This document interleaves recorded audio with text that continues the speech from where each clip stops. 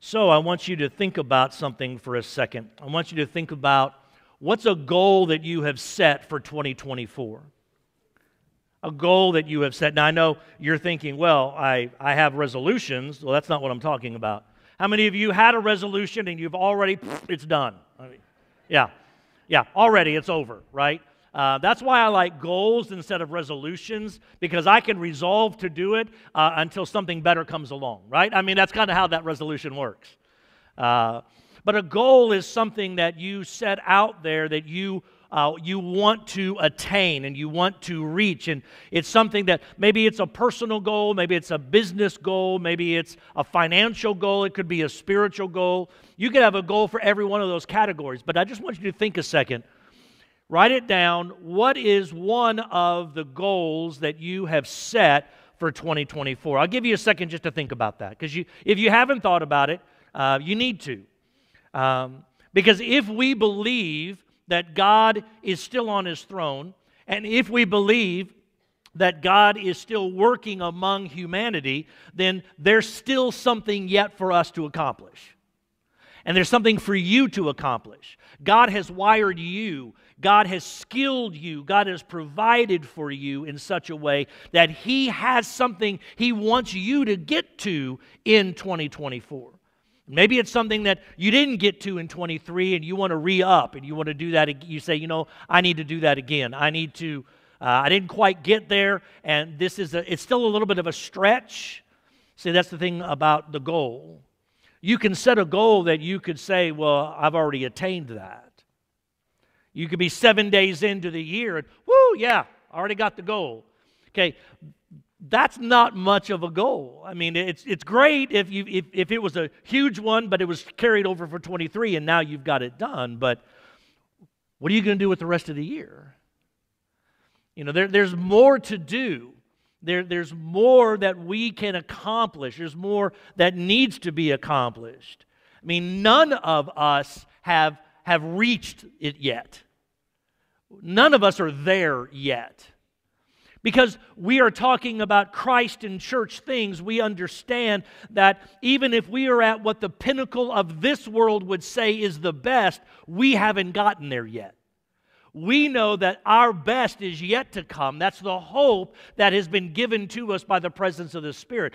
Our best will be there. And between now and there, we're climbing and we're going and we're attaining and we're doing all that God wants us to do. What is it that God wants you to do? Have you got a goal written down? Have you thought about that? Some of you, I think, are still kind of thinking about that. But I would challenge you to, if you don't have one written down yet, that this week you really pray about that and you think through that. And God, what do you have for me to do this year? What is it you want me to accomplish this year? And it could be in any variety of categories, but it's important, I think, that we begin to set some of those things down and we think through some of those things. Our church has goals this year. We have 3 big goals that we have as a church this year. The first goal centers around evangelism. And we want to see 12 baptisms happen this year. We want to see 12. We got 11 last year. We want to see 12 this year. Our goal was 12 last year. We came up one shy, and a lot of that just had to be a scheduling conflict. But we want to see 12 people baptized. You say, well, that's just a number. Blah, blah. No, look, every number has a story, right? Because every baptism that we may tick off and say, well, that's 1 or that's 2 or that's 3 or whatever, that's a story of an individual who came to know Jesus as Savior and is following that call of faith into the baptismal waters. That's a story worth telling. It's a story worth celebrating, and I think it's a number worth attaining. And so 12. We'll all bless the Lord if we get 24, but our goal is 12, right? We haven't seen 12 in a decade. So it's time.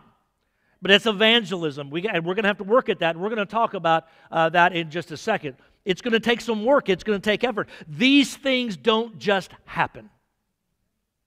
People don't just come to Christ. Yes, there are stories that you'll find. You can find them anywhere. This person just randomly showed up in a hotel, pulled out the Gideon Bible, read it, and go, I want to give my life to Christ. Yes, those things happen, but they're not the norm.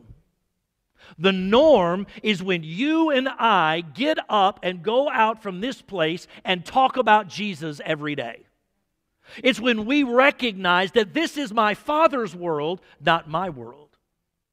And in my Father's world, there are rules, and that rule is to go and share, to go and tell, to go and make disciples.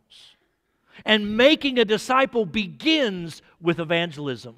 And evangelism begins with a conversation. And that conversation begins with a mind and a heart being aligned with God, led by the Holy Spirit, so that my mouth begins to open up with the gospel of Jesus Christ. No longer is it, well, I had good luck. No, it's I had God's work in my life. No longer this year should it be, I just did a really good job there. No, God enabled me by the power of the Spirit to accomplish ... You didn't do a great job at your job. God did a job through you because you're adhering to the biblical command to do everything you do with excellence. So you live so you can talk, so you can have a conversation and have an opportunity to have somebody come to faith in Christ. But that takes work. It doesn't just happen. But that's the first goal we have, is that we want to see 12 people baptized this year. And praise God, I think we got number 1 already scheduled for January. So praise God for that. Praise God. Come on, praise God for that. Number 1 is already happening. The second goal we have is a discipleship goal. It's a discipleship goal. And this is similar to last year. We didn't quite get there last year, and I think it's still a worthy goal for us to attain.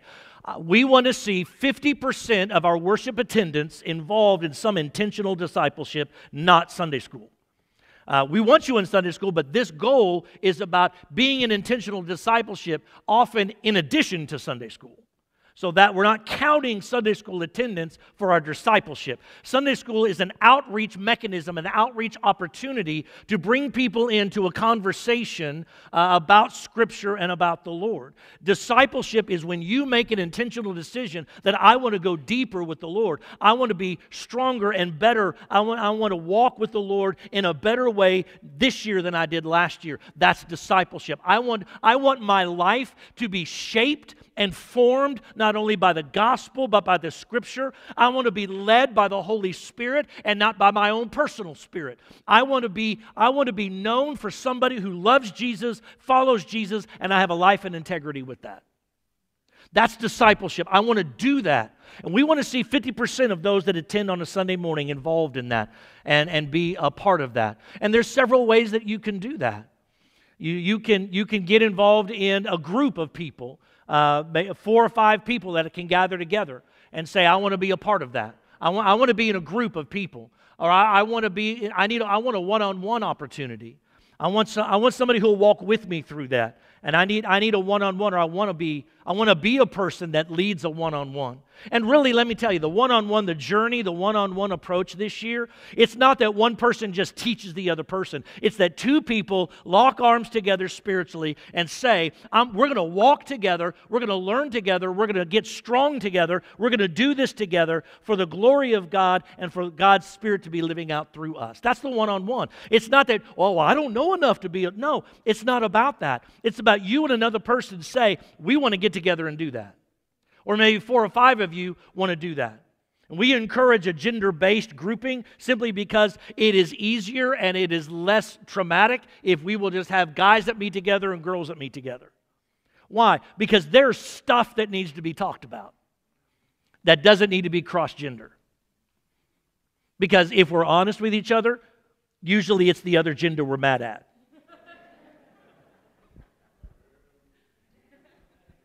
It's the other gender we're struggling with. So we don't need them in there with us when we're struggling, right? But we just think it's safer too. If you have 2 or 3 people meeting together, it's just safer to do that. So we're providing opportunities for you to walk with the Lord in a greater and deeper way. Or maybe some of you you want to start reading the Bible and you want to get a Bible reading group together. and you just want to read the Bible, we have the daily readings. We have a sheet of those in the back. If you say, well, I don't know, I don't have a Bible reading plan. Well, we have one for you in the back if you want to do that. Or you can get a one-year Bible from your local bookstore or online bookstore that you get that. Or you can download an app that has that. Or you can look in your bulletin, and in there is a reading plan that gives you daily reading plans that you can have there in your bulletin. We want to see people engaging with Scripture because that is where it's found. That's where we need to be. We need to be in Scripture. We need to be reading Scripture. We need to be meeting and talking about that. We need to be developing. That's what discipleship is. And we want to see 50% involved in that. A third goal that we have, our third and final goal that we have, centers around engagement. We would like to see 50% of our worship attendants engaged in some kind of community engagement. And we provide several opportunities throughout the year. Maybe it's because you are a part of our adopted teacher ministry over at Best Race, where every month, which is next Sunday, by the way, every month you bring a gift for a teacher that you have adopted. We have 42 teachers that we've adopted over at Best Race, and we provide them a gift every month they're in school. And what a blessing that has been for them. What an encouragement it has been for them. Not just the gift you give, but the notes or the cards or whatever you all are putting in the bags. It becomes such an encouragement. They yearn for that. They long for it. They look for it. Because it is an encouragement for them. Or maybe you or a group of you or a class of you or a department of you say, you know what, I want to take care of feeding our policemen. The third Monday of each month, we take a meal over to our police department and we feed the police. Because we just felt a leadership in that way. We wanted to engage in that way. And I appreciate their opportunity and openness for us to do that. But we wanted to make sure we took care of that. And so every month we need a different group or a different set of people that would take that. Thank you, Adult 3. You're taking January. Thank you for that. But what about the rest of the months? There's a sign-up sheet as you exit the back door later on. There's a sign-up sheet for you to pick a month. Your group, your whatever. Maybe it's your class. Maybe it's a department. Maybe it's just a group of you that want to provide. It's 20 to 25 people that you'll provide a meal for. And if you say, well, I can't cook a meal, you know what? You've got restaurants all over Crowley that you could go buy that and supply that for. And here's the thing about doing it that way.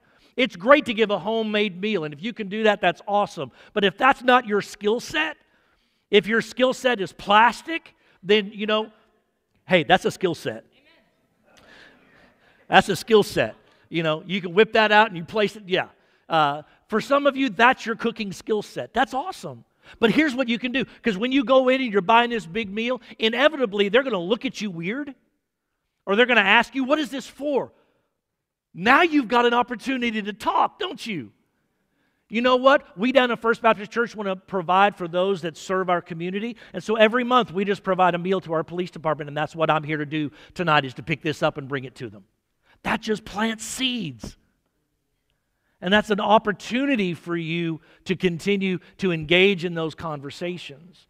Or we're working, or we are a part of the 4th of July celebration in our community. Or we have an Easter egg hunt or a fall fest or a breakfast with Santa here on our campus. We have a variety of things on and off campus that engage our community. And we want to make sure that we're engaged with that. And we want to see 50%. You say, Aaron, why do we have these goals? Because it's really easy to sit and soak it up and never serve. It's really easy to do that. It's really easy to sit.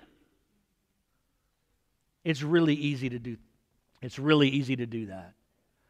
And so we need to be serving one another and serving our community so that we have opportunities to talk about Jesus. What's your goal? That's our goals. What's going on with you? You see, over in Hebrews chapter 12, we are given some encouraging words. After chapter 11 gives you all of those that walked by faith and the wonderful, magnificent things they do, the writer of Hebrews then comes into what we call chapter 12 and begins to move it to a personal moment. That this is what they did, now this is what you need to do. And just as that writer talks about being inspired, and how they were inspired by the great cloud of witnesses, right there in Hebrews chapter 12 and verse 1.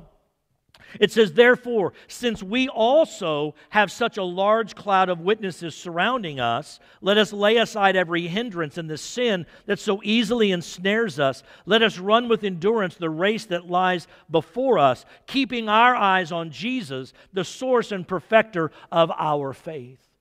The writer of Hebrews says, just after all that, what we call the hall of faith in chapter 11, says, look, we have all of these that have gone before us, all of these that have laid down their lives, all of these that have lived the way that they were supposed to live, so that we can come to this moment and we also have the responsibility to do that. In other words, the writer of Hebrews is saying, look, we're standing on the shoulders of those that have gone behind us and those that have gone before us. We stand on their shoulders, but we don't need to just sit there and say, wow, this is a great view from here. We need to also be bringing up the next generation that will stand on our shoulders and stand on their shoulders and stand on their shoulders. May we not be the weak link in that process that causes the entire thing to tumble. May we be also the same as those in chapter 11 and those in chapter 12 and on through the centuries that got us here. May we be as those in 1896 who in this region said, you know what, I think we need a church in the Crowley area, what would then become First Baptist Church. And it wasn't even located here. It was over on the other side of the tracks. And then in 1978, it moved to here, and now we have this facility. And then we added another building and another building, and God has provided all of these things. And today, we stand on the shoulders of those that have gone before us. May we also be responsible and mature and say, I'm not going to just let it end with me, but I'm going to reach a hand down and reach a hand out, and I'm going to bring others along with us to stand on my shoulders, to stand on their shoulders, to stand on their shoulders, so that the beacon of light of the gospel of Jesus Christ does not fade or diminish in Crowley, Texas. That's our calling. That's what we need to be after. That's what we need to be doing. That's why we have the goals that we have set out for us as a body. You have goals. We have goals, all for the glory of God. And this is what we are called to do, and this is what we'll be leading you to do as well in this year. But here it says, we have such a large cloud of witnesses. You know, Thomas Edison had a quote, and he said this. He said, it's 10% inspiration and it's 90% perspiration. You know, if you want to do anything, that's what it is. It's 10% inspiration and 90% perspiration. And that's true. We have inspiration. Chapter 12 was inspired by chapter 11. We are also inspired by chapter 11 and chapter 12 and all the centuries that have gone before us. We're also inspired by those in 1896 who thought a church needed to be in this area. We're inspired by those who moved and built a new facility over here in 1978. We're also inspired by them. Let us be so inspired that we also go out and realize the hard work that it takes to continue the dream, to continue the opportunity for those who come behind us, those who come on after we're gone, that we also leave that kind of legacy that was left for us. It cannot stop with us. It cannot stop in this generation. It cannot stop in this moment. We must continue on because we do not know when Jesus will come back. And because I don't know when Jesus is coming back and you don't know when Jesus is coming back, we must keep our hand to the plow and keep pressing forward. We must keep moving on. We must keep living in the inspiration and working with the perspiration necessary to attain all that God has for us in this facility and in this community. We must carry on and we must continue on. And that is the call that we have as we begin this year together. So what do we have to do? Here in chapter 12 it says, let us lay aside every hindrance and the sin that so easily ensnares us. It's so easy to lay aside. He is talking about a racing metaphor here. And sometimes those that are training will put weights on themselves in order to train with the weights, but when the race comes, they take the weights off so their body was accustomed to the weight, but without the weight, they can keep going and go further. My friends, we get so tangled up in the sins of our life. They ensnare us. They trap us. And when we want to run the race, we are burdened down with the weight of the sin of habits or addictions or just poor choices. And we continue to have that weight on us. And therefore, we cannot run in the way that we should. We get tired. We get weary. We get despondent. We live in the past when we need to be looking in tomorrow. My friends, this is what we have to do. Lay aside the weight and the hindrances that so easily ensnare us. It could be bad habits. It could be bad thinking.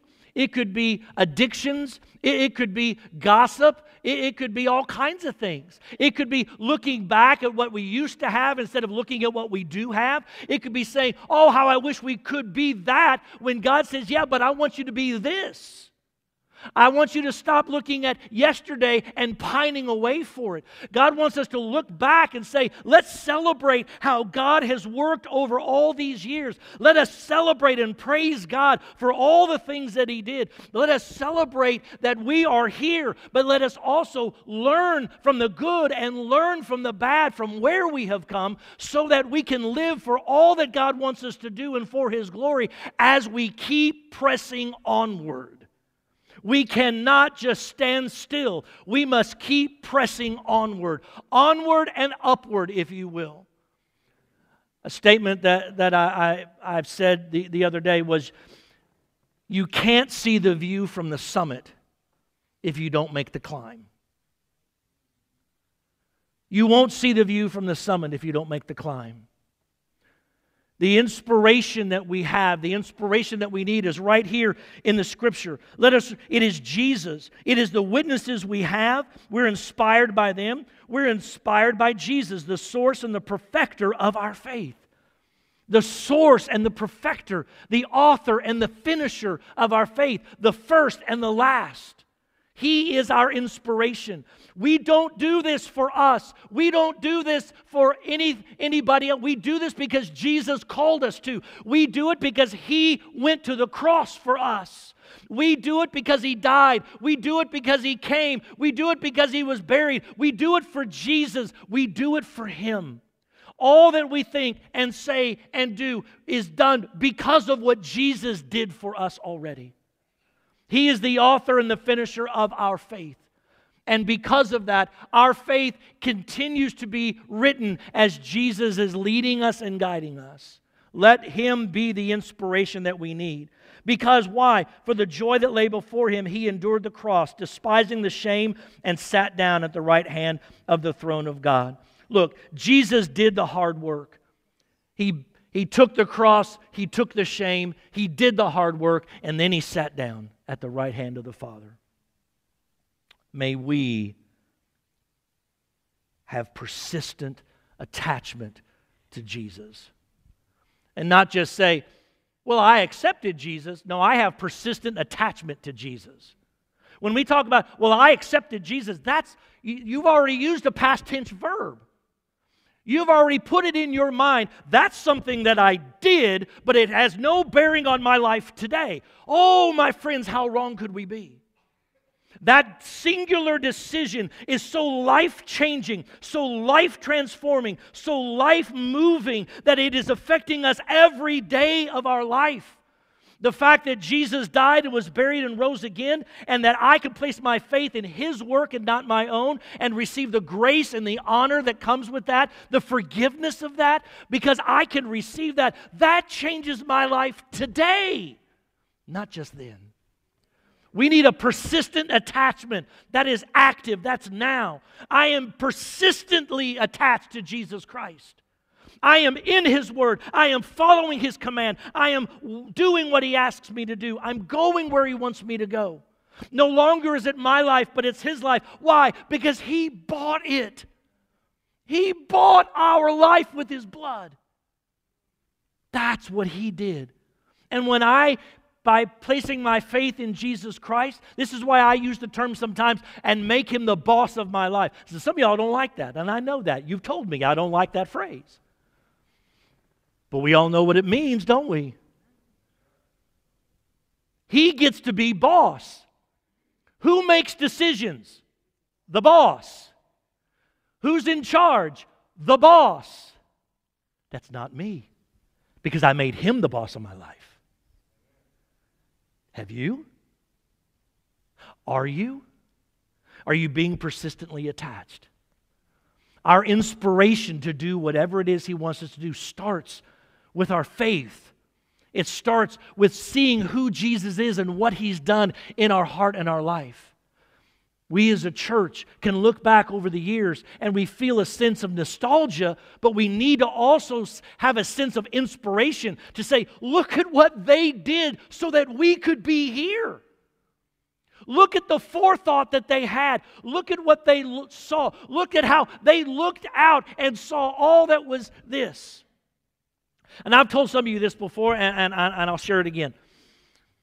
And I mean no disrespect to Bill. But I've always asked, why does this church face that direction? And I asked him that question. I've asked some of you that question. And here's the answer.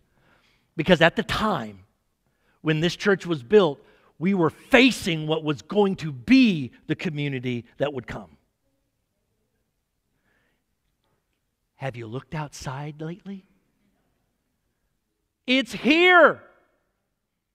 So let us, by the inspiration of the Holy Spirit, recognize that our job isn't finished. Jesus hasn't returned. We've got work to do. We have to climb the mountain. We've got to, if we want to see the summit, if we want to see that majestic view from the top, we have to climb the mountain. And that's the perspiration part. Verse 4, in struggling against sin, you have not yet resisted to the point of shedding your blood. Struggling against sin. This idea of just this struggle against. We struggle against sin. Look, we all face it. We all deal with it. We all have it.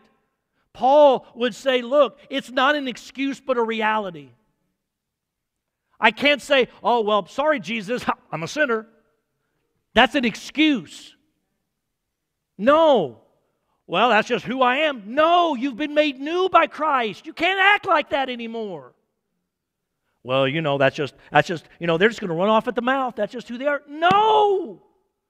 If you've been made new in Christ, your mouth's been made new in Christ. Your mind's been made new in Christ. Your heart's been made new in Christ. Your keyboard needs to be made new in Christ. We've been made new. Yes, we struggle against sin, but too often what I find is we don't struggle at all.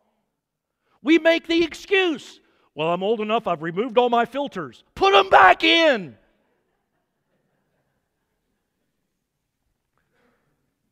You need the filter. Put it back in. Let the Spirit of God be the filter of your heart, your mind, your life, your eyes, your hands, your everything. Yes, we struggle against it, and that's hard work. And we sometimes get tired, and we get worn out, and we get weary, and we're like, I just don't want to do it anymore. I know all those phrases because some of us are in the middle of Job right now. And Job is just like, I'm tired. I don't deserve this. This punishment doesn't fit the crime.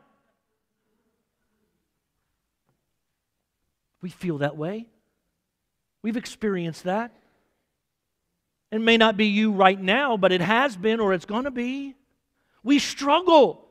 The Bible is clear that between salvation and the time you get to go to heaven, it's a struggle. It's a struggle. We are fighting this fight that is not a physical fight.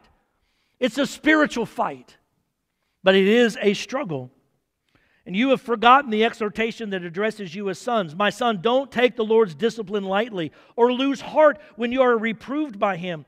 For the Lord disciplines the one He loves and punishes every son He receives. So we will struggle against, and we are going to be struggling within ourselves as well. But we need to be struggling forward. Endure suffering. That's moving forward. Endure the suffering as discipline. that God is dealing with you as sons. For what son is there that a father does not discipline? But if you are without discipline, which all receive, then you are illegitimate children and not sons. The discipline of God proves the adoption you have in Christ. If you can sin and feel no remorse, you don't have Christ. Because if you have Christ, you have the Spirit. And if the Spirit's in you, the Spirit is going to bring a sense of conviction upon you. And you are going to realize, oh, I messed up. I feel bad about that. I feel horrible about that sin. And it may be one that habitually comes and goes with you. It may be something that you deal with on and off again over the years. But if you feel nothing,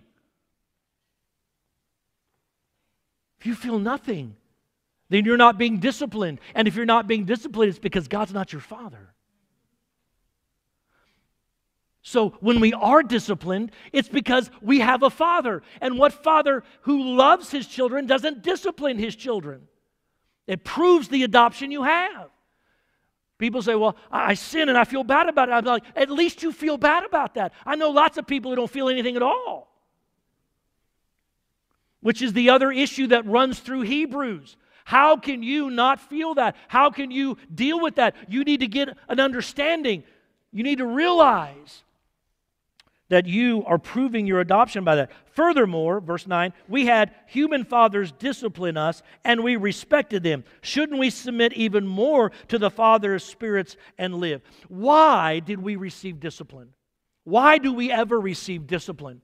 And every parent, I think, on the face of the planet used the same verse. I don't know if it got passed down in parent school or what. It's for your, yeah. You've said it or you've heard it. It's for your own good. And all of us receiving the discipline will be fat chance. But it is. It's for your own good. It is moving you to maturity. It is moving you toward maturity. You learn, if I do this, this is going to happen. I don't want this, so I'm not going to do that. We mature. People that aren't mature find themselves in just the circle. Because they've never learned. They've never grown. They've never developed. They've never matured. They are immature, either humans or immature followers of Christ. Because they keep falling back in the same thing. And you're not learning. Perspiration is this sense that we have got to work at this. I don't have to work for my salvation. That's free in Jesus. But I need to work because of my salvation. I have work to do, and it's hard work. It's not easy work. And so I need to understand that the discipline not only proves the adoption, but it is preparing me for maturity.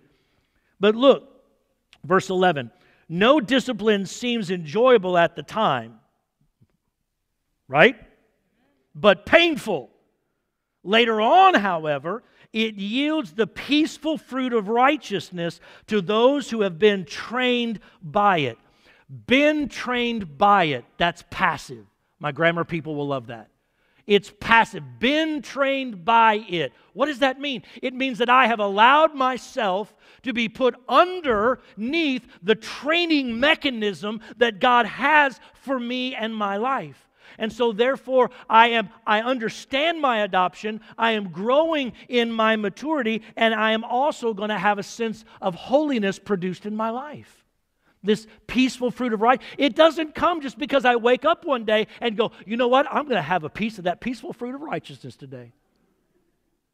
It doesn't happen that way. It happens when you put yourself under the mechanism of God that trains you. And you then begin to produce holiness. Why? Because I do this, I get disciplined, I don't like it, so I'm not going to do that again. I'm going to do something different. And that different is I'm moving toward holiness. I'm moving out of immaturity into maturity. I'm moving out of acting like a kid and start acting like an adult that we're supposed to be. So we stop feeding on the milk and we start getting to the meat. There comes a point in every infant's life as they move into toddler and on that they move from liquid to solid food and solid food to things you actually have to chew. We as believers have the same process. We have to get out of the milk into soft and then into chewing food. We need to eat the Word of God, spiritually speaking. This is why we provide so many different ways for you to engage in Scripture.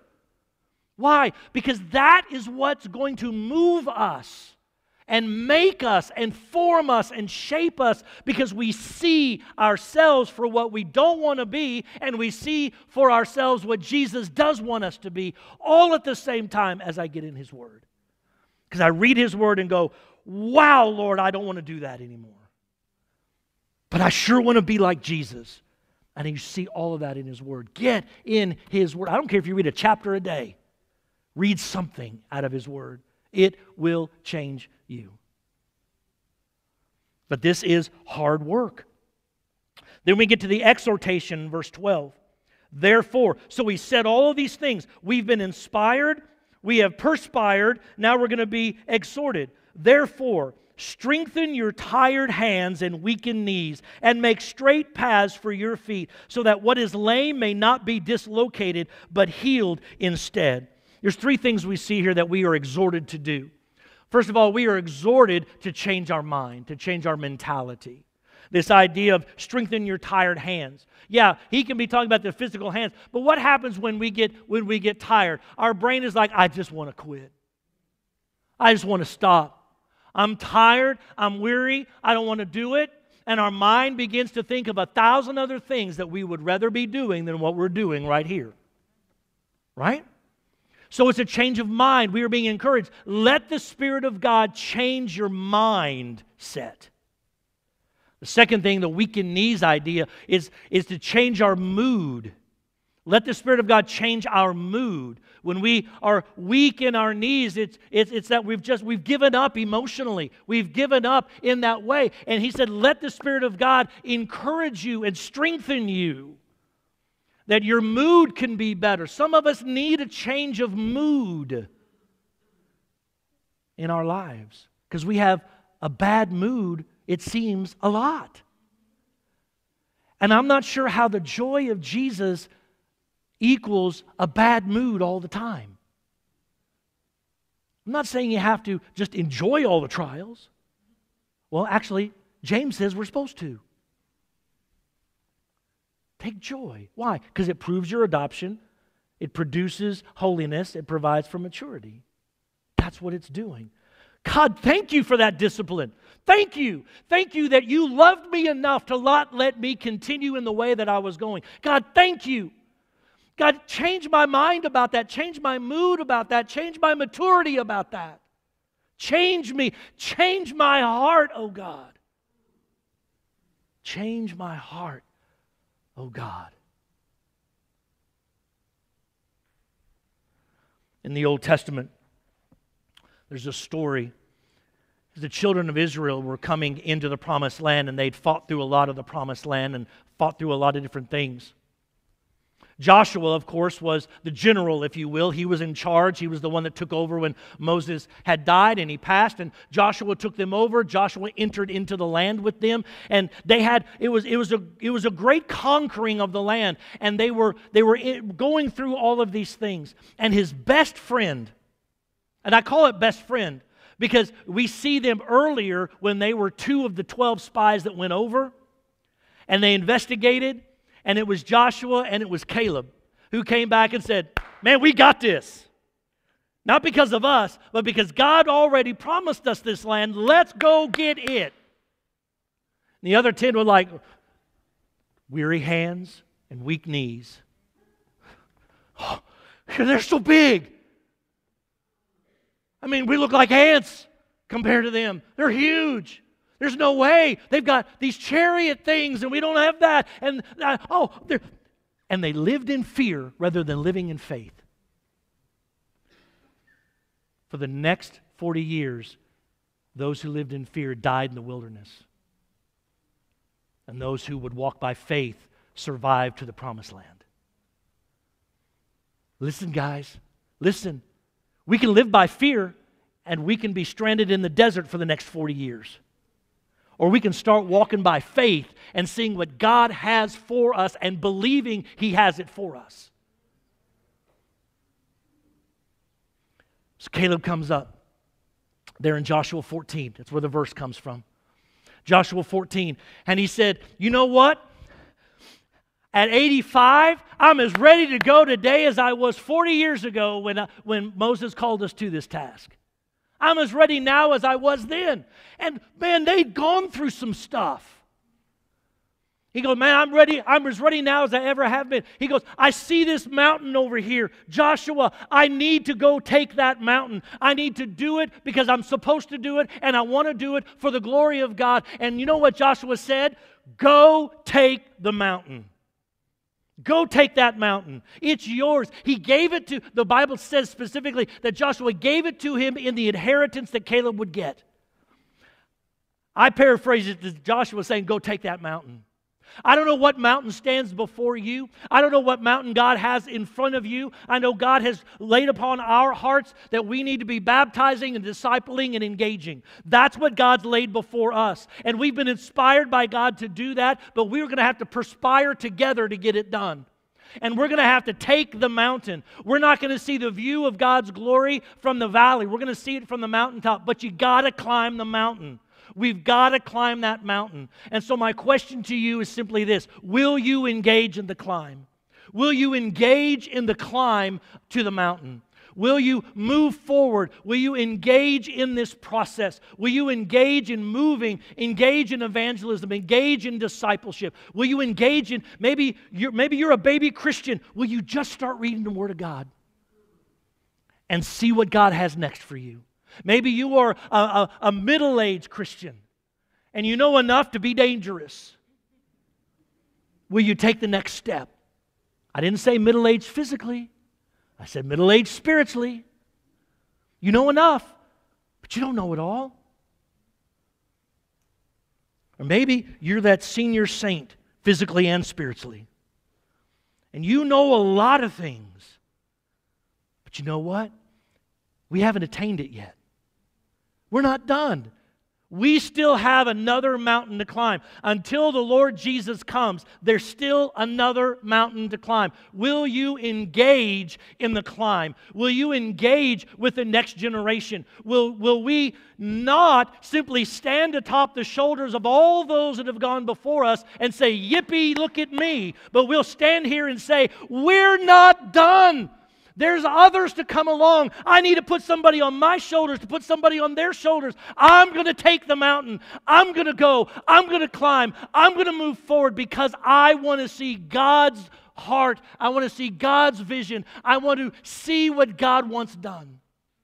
Will you engage in the process? Will you encourage somebody along the way? Will you encourage them and bring them along so that we can see how this is going to happen? And finally, will you simply enlist? We have gospel conversations to have. We have community engagements to do. We have a lot of things that we need to be doing. Will you enlist in the process? These are the questions of the day.